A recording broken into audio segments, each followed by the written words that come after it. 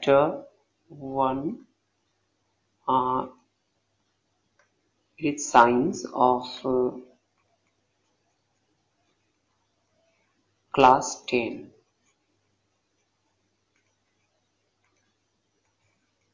So it is chapter 1 of science. In this chapter we are going to learn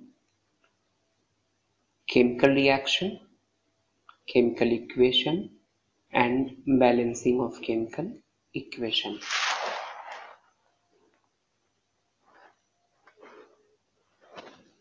First we are going to learn chemical reaction. So chemical reaction is a process in which two or more compounds interact with each other to produce compounds generally having different chemical properties. For example, coal, when burns in air,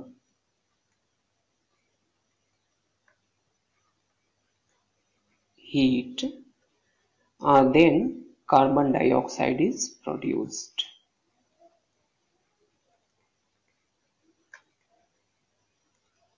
So this is a chemical reaction in which different components react in the presence of heat to give a compound carbon dioxide which has different chemical properties than these two, means coal and air.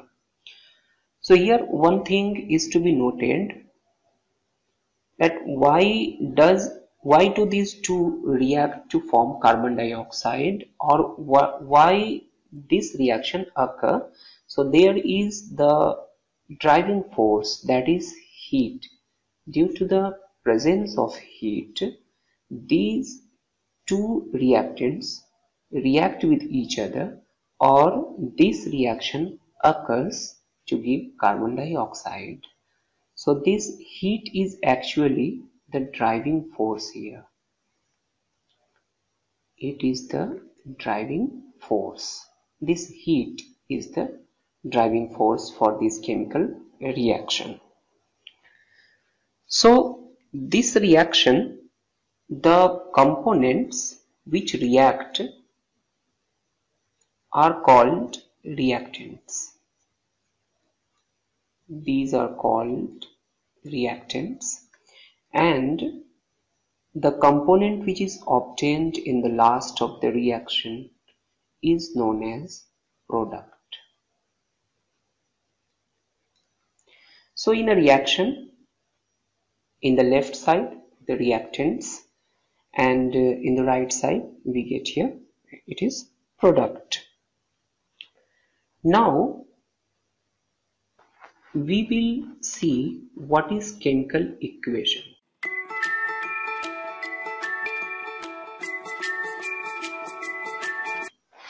So a chemical equation is the way in which a chemical reaction is represented on a page. So what we have seen in the previous chapter, page, that was coal plus air in the presence of heat. Heat is given like this one. It produces carbon dioxide. Carbon dioxide. So these two are called reactants. We have just seen.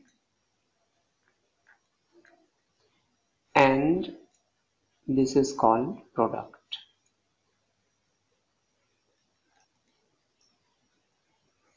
And this triangle sign is given for heat. So this is a chemical reaction. Better to say it now chemical equation. So this is the way in which a chemical reaction is represented on a page. This chemical reaction or this chemical equation can be conveniently written like this one, coal, carbon plus air, oxygen,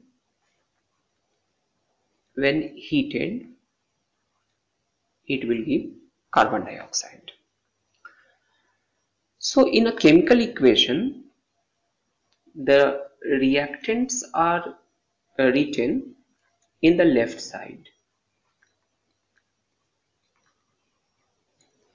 and the product is written on the right side.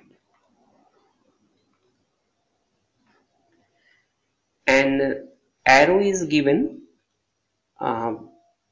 between the two sides indicating the direction of occurrence of the reaction, that is from reactant to product.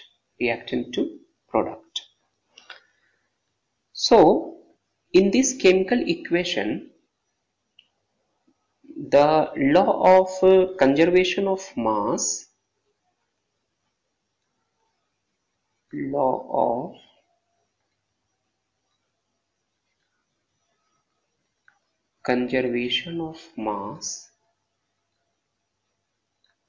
it is also known as Lavosier's law.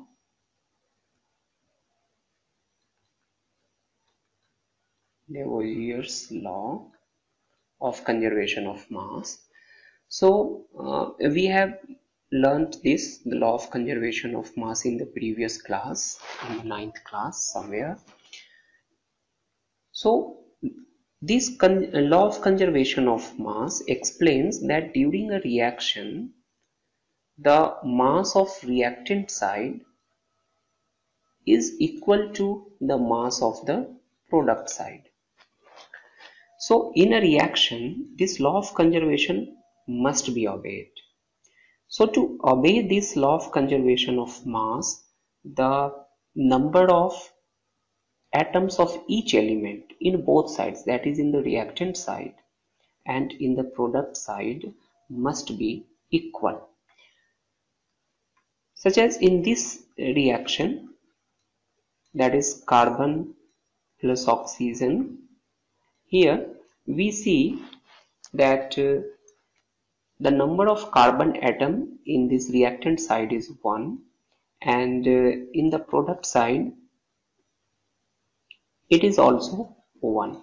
So the number of carbon atom is balanced and the number of oxygen atom in the reactant side is 2 and in the product side it is also 2.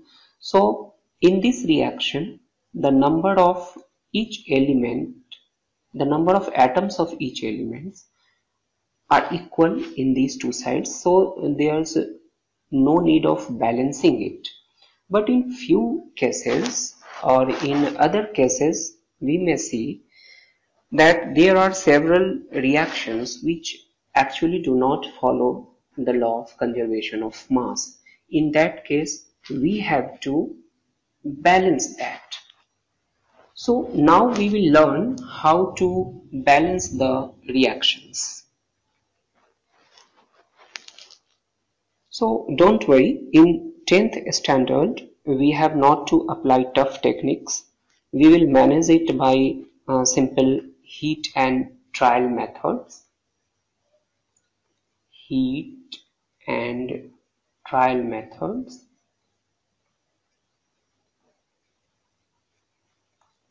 For balancing the chemical equation up to this standard.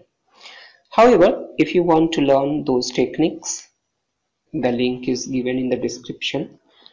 You can learn those techniques there. So, for heat and trial techniques, few informal rules may be very helpful.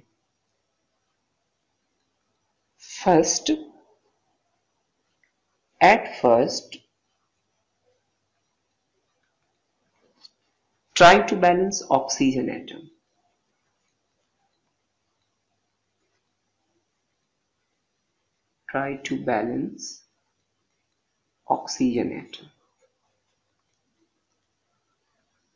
And at last,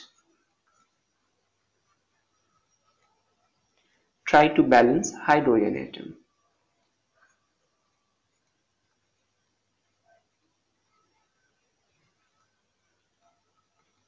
Balance hydrogen atom.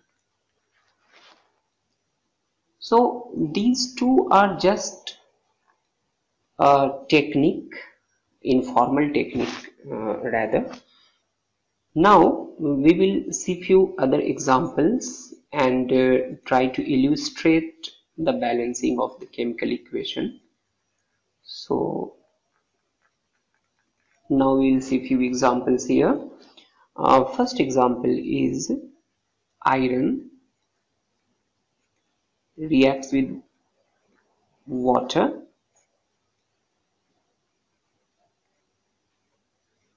It will give iron oxide plus hydrogen.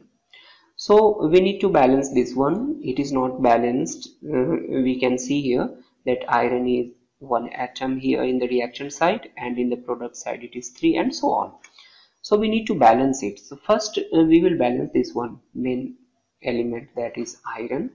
So because here it is singly written, so it would be better to balance this one first. So it is 3 this side in the product side, so we will just write here 3. So iron is balanced here. Now we will come to according to this rule, balance oxygen. Oxygen is 4 here in the product side, so we will just write here 4, and so the oxygen atom is balanced. Now the last technique we will apply here, hydrogen atoms. So here 4 2s are 8 hydrogen atoms in the reactant sides, so here we will just write 4, so it will become 4 2s are 8. So now this is a balanced chemical equation. So this is the way by which we can balance chemical equations. Chemical equation. So this is the heat and trial method. We just guess the number of atoms both sides and observe whether it obeys the law of conservation of mass or not. If the number of atoms of each element on the both sides are equal, then certainly it will obey the law of conservation of mass. Now we will take another example, that is barium chloride, aluminum sulfate,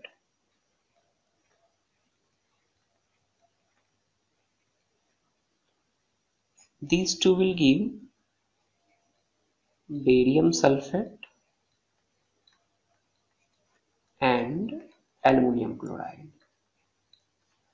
So now we want to balance this one. So here sulfate is intact in the both sides, so we will assume it as if one atom, because sulfur SO4 sulfate, both sides are used in the similar way. It is not decomposed. So here sulfate is 3 and here it is 1. So we'll just write here 3. So sulfate is balanced. Now it became barium became 3 in this way. Therefore we will write here 3. So barium is also balanced. Now chlorine has become 3 2s are 6. So we will write here 2. So chlorine becomes 6 and aluminum in this way is balanced. So this equation is also balanced. So this is the way by which we can balance a chemical equation by simple heat and trial methods. So in this chapter, what we have learned?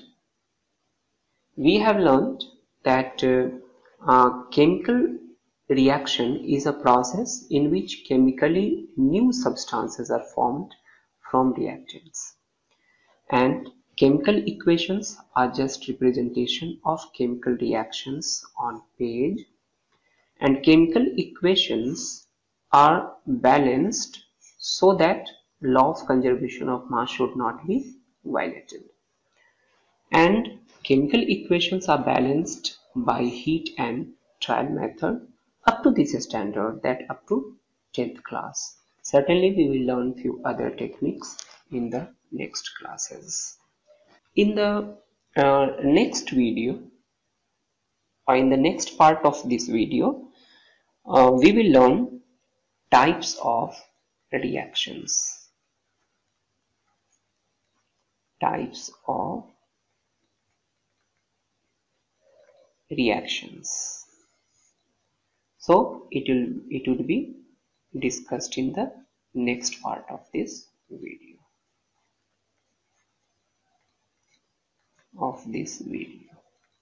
So stay subscribed for the next part of the video. See you.